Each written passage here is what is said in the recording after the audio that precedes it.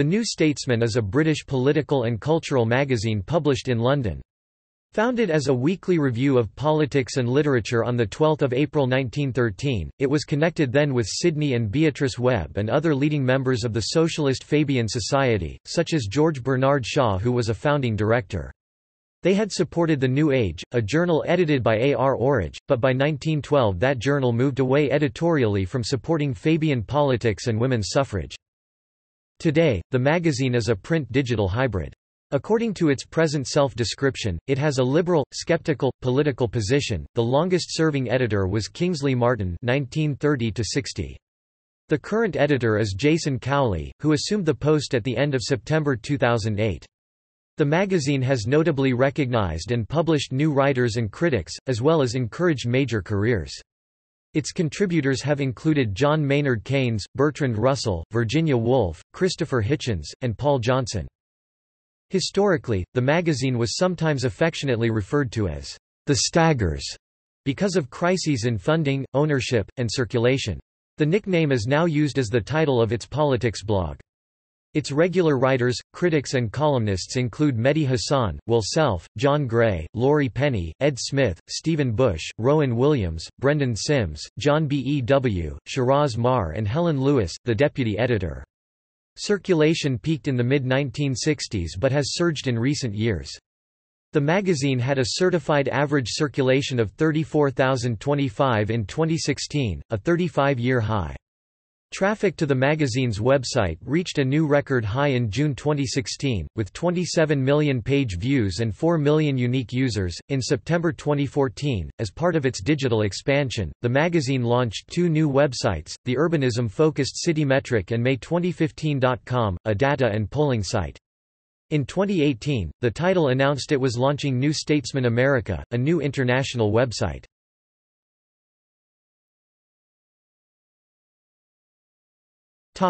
Early years. The New Statesman was founded in 1913 by Sidney and Beatrice Webb with the support of George Bernard Shaw and other prominent members of the Fabian Society. Its first editor was Clifford Sharp, who remained editor until 1928. Desmond McCarthy joined the paper in 1913 and became literary editor, recruiting Cyril Connolly to the staff in 1928. J. C. Squire edited the magazine when Sharp was on wartime duties during the First World War.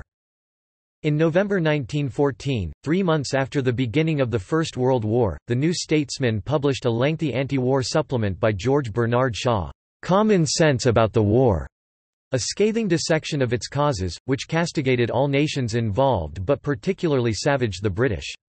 It sold a phenomenal 75,000 copies by the end of the year and created an international sensation. The New York Times reprinted it as America began its lengthy debate on entering what was then called the European War. During Sharp's last 2 years in the post, from around 1926, he was debilitated by chronic alcoholism and the paper was actually edited by his deputy Charles Mostyn Lloyd. Although the Webbs and most Fabians were closely associated with the Labour Party, Sharp was drawn increasingly to the Asquith Liberals. Lloyd stood in after Sharp's departure until the appointment of Kingsley Martin as editor in 1930, a position Martin was to hold for 30 years.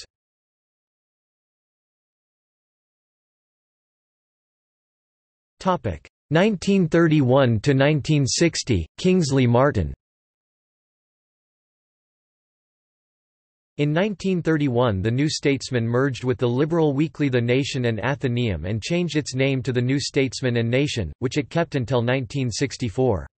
The chairman of the Nation and Athenaeum's board was the economist John Maynard Keynes, who came to be an important influence on the newly merged paper, which started with a circulation of just under 13,000. It also absorbed the Week End Review in 1934, one element of which survives in the shape of the New Statesman's weekly competition, and the other the This England feature.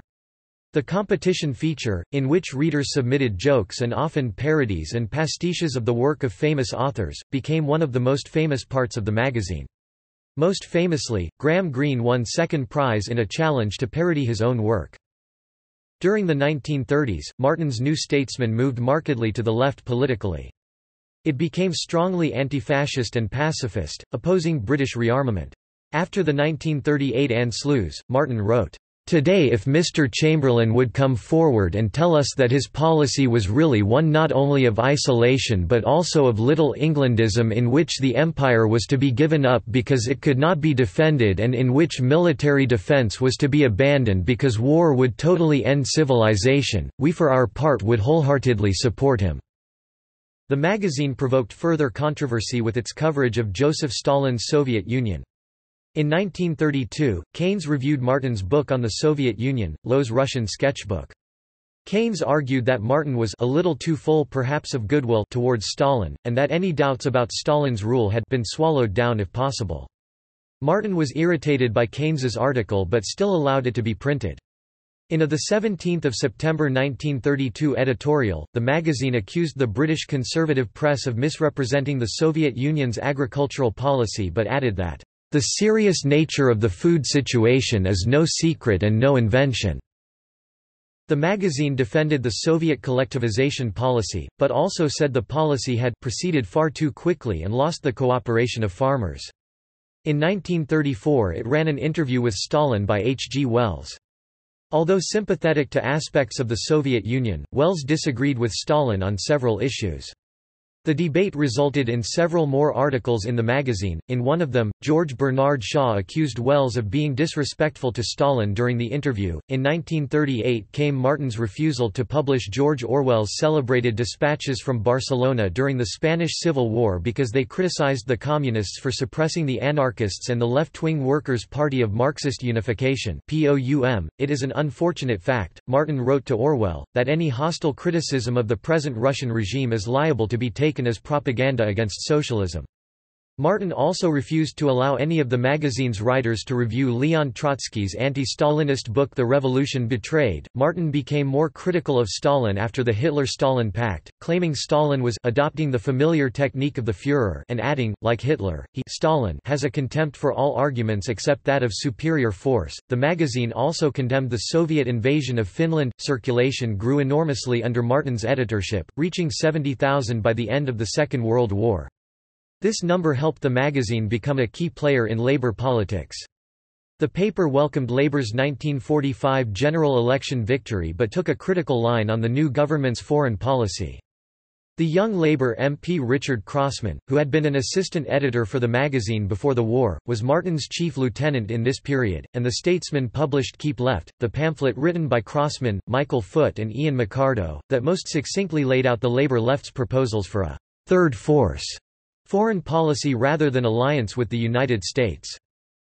During the 1950s, the New Statesman remained a left critic of British foreign and defence policy and of the Labour leadership of Hugh Gaitskell, although Martin never got on personally with Aneurin Bevan, the leader of the anti-Gaitskellite Labour faction.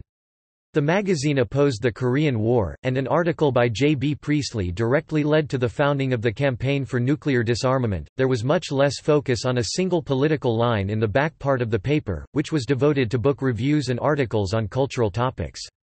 Indeed, with these pages managed by Janet Adams Smith, who was literary editor from 1952 to 1960, the paper was sometimes described as a pantomime horse. Its back half was required reading even for many who disagreed with the paper's politics.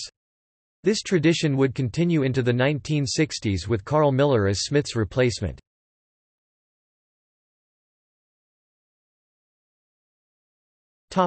After Kingsley Martin. Martin retired in 1960 and was replaced as editor by John Freeman, a politician and journalist who had resigned from the Labour government in 1951 with Bevan and Harold Wilson. Freeman left in 1965 and was followed in the chair by Paul Johnson, then on the left, under whose editorship the Statesman reached its highest ever circulation. For some, even enemies of Johnson such as Richard Ingrams, this was a strong period for the magazine editorially.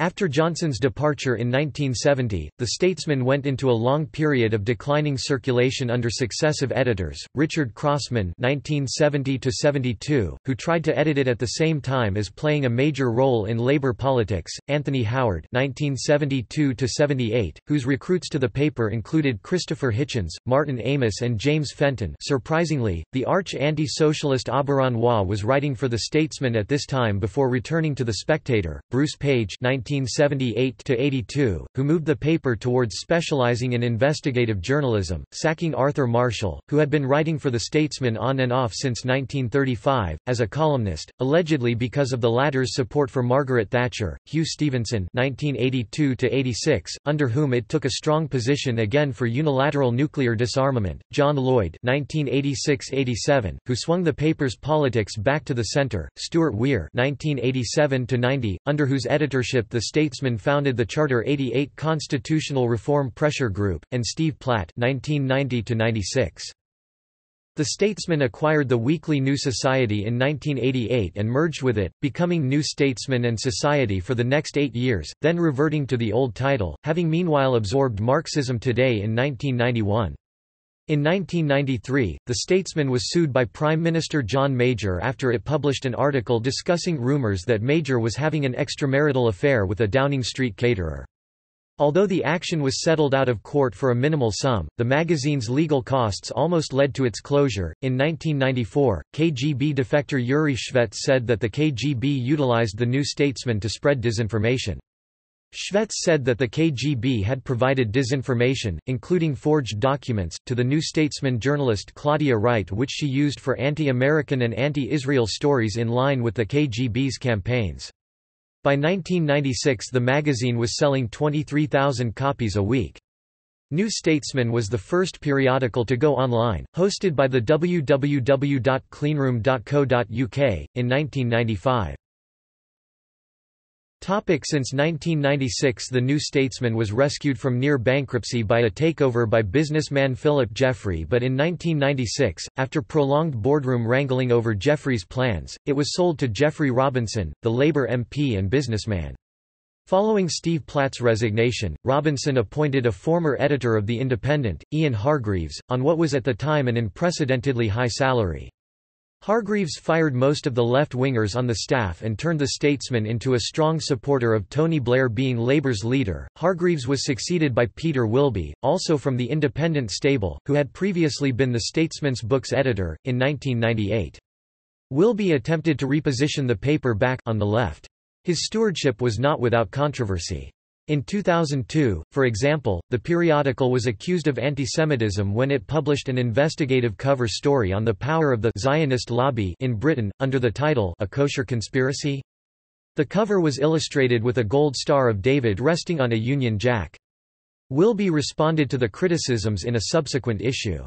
During Wilby's relatively long tenure of 7 years, the New Statesman moved from making a financial loss to having a good operating profit, though circulation only remained steady at around 23,000. John Kampfner, Wilby's political editor, succeeded him as editor in May 2005 following considerable internal lobbying. Under Kampfner's editorship, a relaunch in 2006 initially saw headline circulation climb to over 30,000. However, over 5,000 of these were apparently monitored free copies, and Kampfner failed to maintain the 30,000 circulation he had pledged. In February 2008, Audit Bureau circulation figures showed that circulation had plunged nearly 13% in 2007. Kampfner resigned on 13 February 2008, the day before the ABC figures were made public, reportedly due to conflicts with Robinson over the magazine's marketing budget, which Robinson had apparently slashed in reaction to the fall in circulation. In April 2008, Geoffrey Robinson sold a 50% interest in the magazine to businessman Mike Danson, and the remainder a year later. The appointment of the new editor Jason Cowley was announced on 16 May 2008, but he did not take up the job until the end of September 2008. In January 2009, the magazine refused to recognize the National Union of Journalists, the trade union to which almost all its journalists belonged, though further discussions were promised but never materialized. In 2009, Cowley was named Current Affairs Editor of the Year at the British Society of Magazine Editors Awards, and in 2011, he was named Editor of the Year in the Newspaper and Current Affairs Magazine category at the British Society of Magazine Editors Awards, while John Bernstein, the deputy editor, gained the award for Consumer Website Editor of the Year. Cowley had been shortlisted as Editor of the Year Consumer Magazines in the 2012 PPA Professional Publishers Association Awards.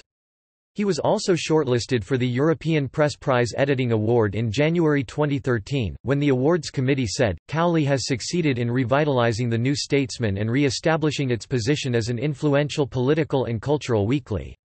He has given the New Statesman an edge and a relevance to current affairs it hasn't had for years. In April 2013, the magazine published a 186-page centenary special, the largest single issue in its history. It also published two special editions, 250 and 150 pages, showcasing 100 years of the best and boldest journalism from its archives. The following year, it expanded its web presence by establishing two new websites. May 2015. Com, a polling data site focused on the 2015 general election, and Citymetric, a cities magazine site under the tagline, Urbanism for the Social Media Age, and edited by John Elledge, King of the Numtots. In December 2016, it was announced that the Weekend Competition, a feature inherited from the Weekend Review, would be discontinued, for reasons of space. As of 2017, the New Statesman considers itself a print-digital hybrid, with peak online traffic of over 4 million unique visitors per month, almost a four-fold increase since 2011. This compares to the magazine circulation of 34,000. At the 2017 British Society of Magazine Editors (BSME) Awards, editor Jason Cowley was named Current Affairs and Politics Editor of the Year for the third time, defeating rivals from The Spectator, The Economist and Prospect. The winning title is consistently fresh and thought-provoking. In a very strong category, it stood out for its eloquence and independent views. The BSME judges said, on presenting the award, the magazine's Spotlight series, which publishes specialist business content, also won the Launch of the Year award, with judges describing the supplements as a great example of monetizing a brand without losing its integrity.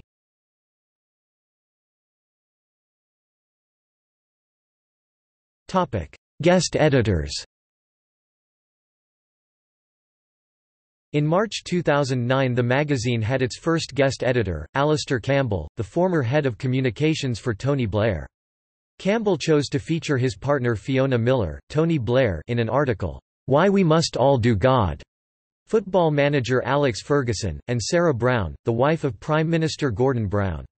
This editorship was condemned by Suzanne Moore, a contributor to the magazine for 20 years. She wrote in a Mail on Sunday article, "New Statesman fiercely opposed the Iraq War and yet now hands over the reins to someone key in orchestrating that conflict." Campbell responded, "I had no idea she worked for the New Statesman. I don't read the Mail on Sunday. But professing commitment to left-wing values in that right-wing rag lends a somewhat weakened credibility to anything she says." In September 2009, the magazine was guest edited by Labour politician Ken Livingstone, the former mayor of London. In October 2010, the magazine was guest edited by the British author and broadcaster Melvyn Bragg. The issue included a previously unpublished poem by Ted Hughes, "Last Letter," describing what happened during the 3 days leading up to the suicide of his first wife, the poet Sylvia Plath. Its first line is, "What happened that night? Your final night?" And the poem ends with the moment Hughes is informed of his wife's death. In April 2011, the magazine was guest edited by the human rights activist Jemima Khan. The issue featured a series of exclusives including the actor Hugh Grant's secret recording of former News of the World journalist Paul McMullen, and a much commented on interview with Liberal Democrat leader and Deputy Prime Minister Nick Clegg, in which Clegg admitted that he cries regularly to music, and that his 9-year-old son asked him, "Why are the students angry with you, Papa?" In June 2011, Rowan Williams, Archbishop of Canterbury, created a furore as guest editor by claiming that the coalition government had introduced radical, long-term policies for which no one had voted, and in doing so had created anxiety and anger among many in the country. He was accused of being highly partisan, notwithstanding his having invited Ian Duncan Smith, the Work and Pension Secretary, to write an article and having interviewed the Foreign Secretary William Hague in the same edition. He also noted that the Labour Party had failed to offer an alternative to what he called associational socialism.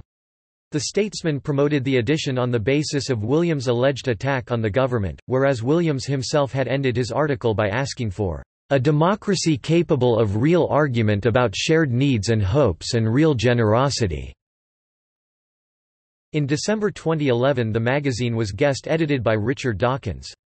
The issue included the writer Christopher Hitchens's final interview, conducted by Dawkins in Texas, and pieces by Bill Gates, Sam Harris, Daniel Dennett and Philip Pullman. In October 2012 the magazine was guest-edited by Chinese dissident artist Ai Weiwei and, for the first time, published simultaneously in Mandarin in digital form and English. To evade China's internet censors, the New Statesman uploaded the issue to file-sharing sites such as BitTorrent. As well as writing that week's editorial, Ai Weiwei interviewed the Chinese civil rights activist Chen Guangcheng, who fled to the United States after exposing the use of compulsory abortions and sterilizations. The issue was launched on 19 October 2012 at the Listen Gallery in London, where speakers including artist Anish Kapoor and lawyer Mark Stevens paid tribute to Ai Weiwei. In October 2013 the magazine was guest-edited by Russell Brand, with contributions from David Lynch, Noel Gallagher, Naomi Klein, Rupert Everett, Amanda Palmer, and Alec Baldwin, as well as an essay by Brand. In October 2014, the magazine was guest-edited by the artist Grayson Perry, whose essay titled, "Default Man," was widely discussed. The former British Prime Minister Gordon Brown guest-edited the magazine in 2016, a special edition exploring Britain's relationship with Europe ahead of the EU referendum. Contributors to the issue included the Nobel laureate Amartya Sen and Michael Sandel.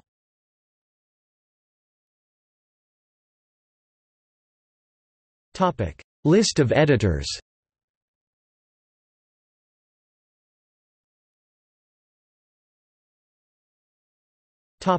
See also: Dennis Pitts, G. W. Stonier.